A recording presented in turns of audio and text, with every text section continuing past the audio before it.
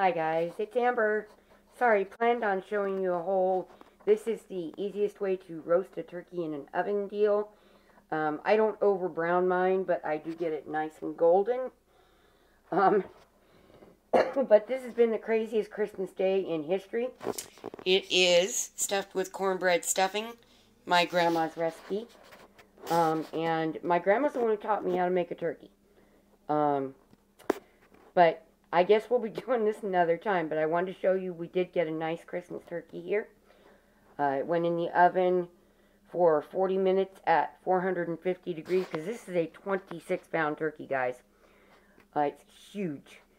And that browned it, and then I put the foil tent over it to let it cook through slowly at 375.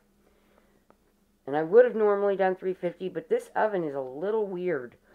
So, you know, and all of that goodness down there, I'm letting it settle so I can remove the greasy part out of the juice and turn the rest into a simple gravy. So there you go. That's basically a roast turkey.